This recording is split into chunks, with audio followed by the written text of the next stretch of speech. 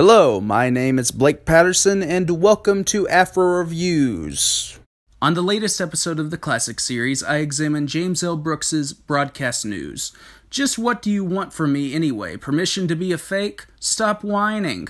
Expressed by the independent yet arrogant Jane Craig. Viewers forget the inner bleakness of James L. Brooks's Broadcast News because of the film's literal premise. A love triangle. The love triangle that people talk about misleads people of what Broadcast News is examining.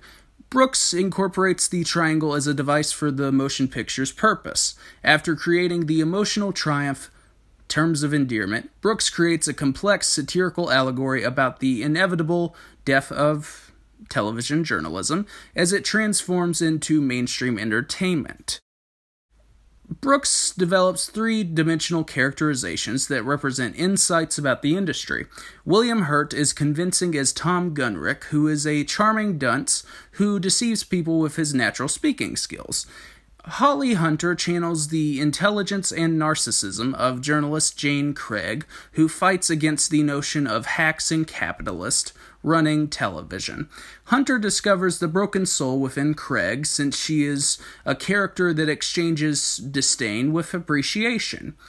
Albert Brooks is hilarious and honest as an ingenious journalist who is more capable than anyone in the workroom, yet he suffers from anxiety on camera.